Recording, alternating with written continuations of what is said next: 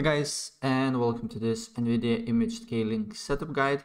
And in this video I will show you how you can basically increase FPS in any game, and I will show you the best settings as well, what you can do with image scaling.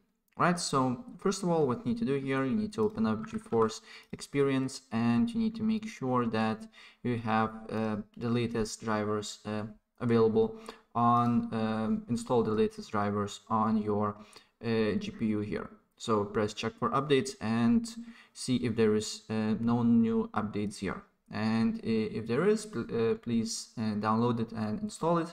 And after that, just right click on the your desktop and then go to NVIDIA control panel here. And on this window, you need to go to adjust image settings with preview. Make sure that you use the advanced 3D image settings here, and then go back here on manage 3D settings, and on image scaling, make sure that is on. It should be on sharpen around 20%, and also it should be this button ticked on overlay indicator. Press OK and save the settings, and then go back to GeForce Experience. Go to this little cog icon here, go to scroll down and enable this image scaling thing. And